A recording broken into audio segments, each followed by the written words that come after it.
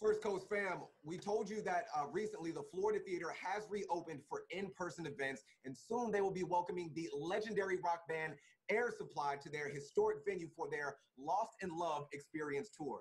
Now, the band just celebrated their 45th anniversary in 2020 and already have major plans to keep on rocking all 2021. Graham Russell of Air Supply joins us right now to fill us all in. So first of all, sir, how does it feel to be going back to doing in-person shows after so many months of layoffs? It feels very strange, Jimmy. You know, today is our first day of rehearsal. I'm very apprehensive about it. It's kind of like riding a bike, but you can't remember if you can ride it anymore. You know, I've got to remember to play guitar again. Oh, get out of here. Get out of here. You guys are one of the biggest named bands in rock to come out of Australia. And listen, we are just happy to have you guys coming here to Jacksonville. So what are you guys going to play for? Is it going to be a mixture of old stuff? And is there anything new? What can we expect? It'll be, obviously we play all the hits, but we're actually playing 2 brand new songs that we haven't rehearsed before. So we got a lot of work to do this week. But even, you know, we'll be, this week, because it's been such a long time, we'll be doing new arrangements for all the big hits. But I'm looking forward to it very much, of course. But I've got to relearn everything and all the lyrics and everything. But I'm sure they'll all come back pretty fast. I hope so. Oh yes, most definitely. You're thinking about it in your brain, but we know the music is right here in our hearts. So that's very good. Yeah, it is right here. You're right. It is, and a lot of the airheads, as they are called, your fans, would definitely agree with that statement. A lot of them are from Florida, and they're coming. I've heard that they're coming, so it's going to be a great evening, you know. Awesome. Now, Air Supply recently performed their 5,000th concert, you guys. That happened in Las Vegas, but you guys are doing something a little bit different for fans who can't be reached in person. So now let's talk about your worldwide virtual concert that you guys are doing on Valentine's Day. Yeah, it's going to be broadcast on Valentine's, February 14th.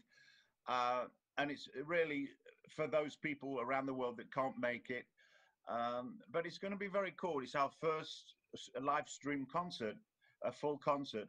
And we're doing something very unusual. We've asked people to send in their love letters.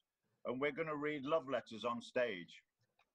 You know, how people got together and how they found their respective partners. Going to read them and let people around the world know how people got together. So it's going to be very unique too.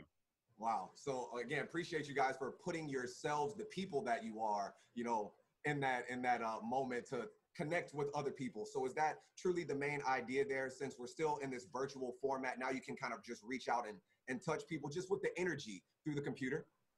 Yeah, well, we're hoping that energy translates through virtual concerts. You know, our live show has got an incredible reputation over the years, and we're hoping that it translates in a virtual situation. I think it will. You know, I mean, we won't have a large audience because the audience there will be a COVID audience. There'll be distance, etc. But our big audience will be around the world, and it's going to be broadcast in about 120 countries. So it's going to be pretty cool. We're very excited. Now, you guys perform 130 concerts a year. Of course, that's when we were functioning normally. That's a lot of time to spend with people there, even if you are friends, bandmates, and business partners. So I heard something very interesting, and I just kind of want to pick your brain a little bit. Is it true that in over 45 years that you and Russell have never had a real argument? I find that very hard to believe, but at the same time, it is possible. So is that true? It's very true, yeah. I mean, the thing is, we both have different roles within the band. You know, I write the songs and Russell is the lead singer, so we're never in competition. And everybody in the band has a role to play, even, you know, our management, our tour manager, all the crew. We all play this little part, and when we come together, it all fits beautifully like a jigsaw puzzle. But we haven't had an argument, you know. Actually, I haven't seen Russell since March. So we definitely haven't had an argument over the last 10 months. But, you know, I haven't seen him, and we're meeting this morning before we go to rehearsal. So we'll have a lot to talk about and a lot of things to discuss. But it's great, you know, we talk on the phone, and, you know, I have my life and Russell has his. But when we come together to play, it's like we've been there all the time. It's bizarre, you know.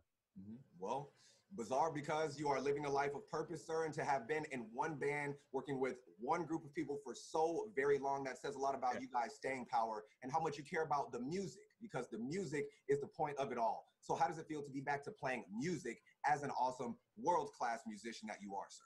Yeah. Oh, you're very kind. Thank you. You know, it feels really good. And it's like being away from your profession for such a long time and then coming back. It's a very strange feeling. I've never felt it before because in all our career, we've never stopped playing. We always play shows. Hence, we've done over 5,200 live shows now. So this is a new experience for us to learn and gain insight from. And I hope it doesn't happen again. I hope we can the whole world can get back together again.